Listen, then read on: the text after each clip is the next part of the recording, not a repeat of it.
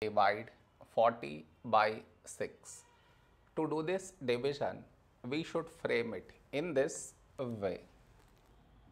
40 here, 6 here.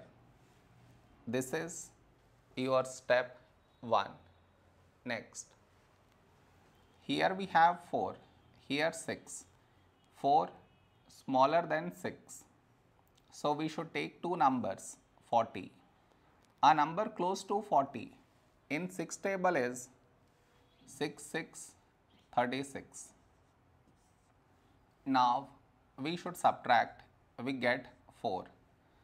After this, no more numbers to bring it down. So what we do is, we put dot, take 0. So 40. A number close to 40 in 6 table is 6, 6, 36. Now we subtract, we get 4.